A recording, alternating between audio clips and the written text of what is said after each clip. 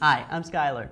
If you're browsing in Firefox, you do a search and it redirects you to the wrong site, you may be in a situation where a reset would benefit you. Let's check out the help topic from Mozilla.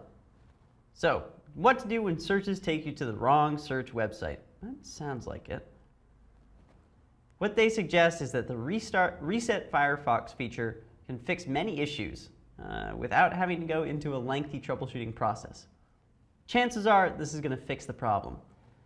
So, in Firefox, click Help, then click Troubleshooting Information. In the upper right, click Reset Firefox and Reset Firefox.